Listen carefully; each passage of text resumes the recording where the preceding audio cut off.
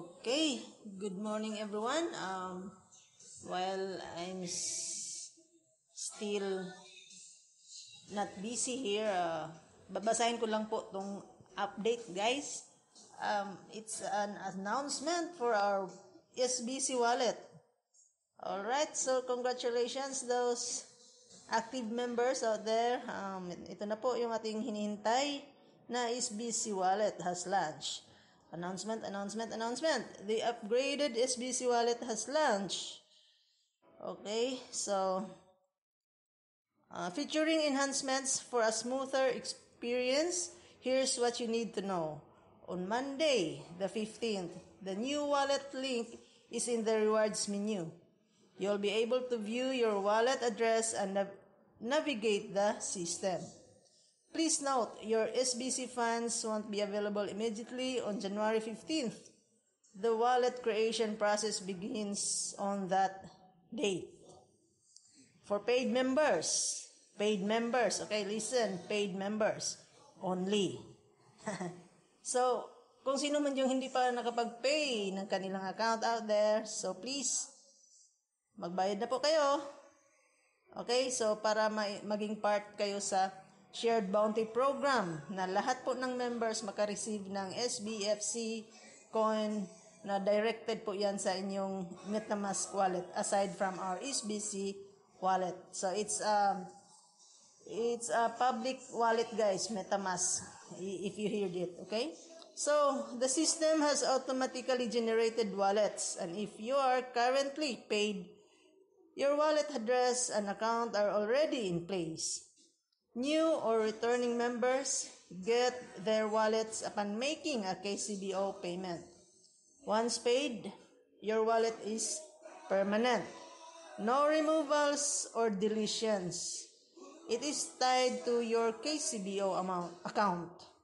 Inactive accounts won't have access. SBC is distinct from SBFC.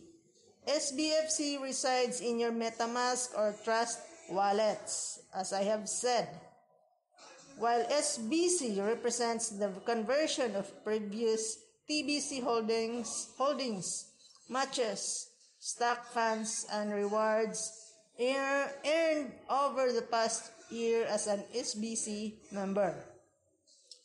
The value of SBC is pegged at 1 grain of gold, equivalent to about 4.2 USD, providing stability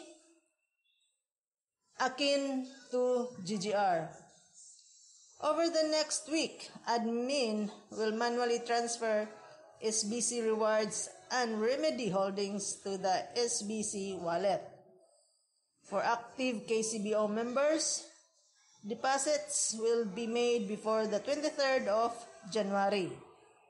Admin will take a deposit hiatus until February 1st when SBC rewards are issued. Okay, so we'll just wait that date, guys, on the February 1st. So makikita na po natin yung inyong wallet kung ilan na po ang laman noon. Okay? So remember, SBC rewards are consistently issued on the 1st of each month, now with the convenience of a dedicated wallet.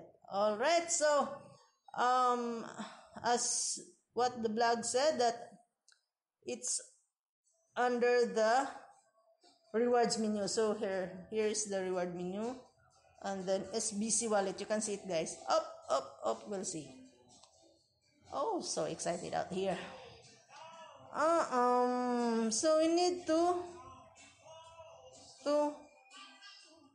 log in.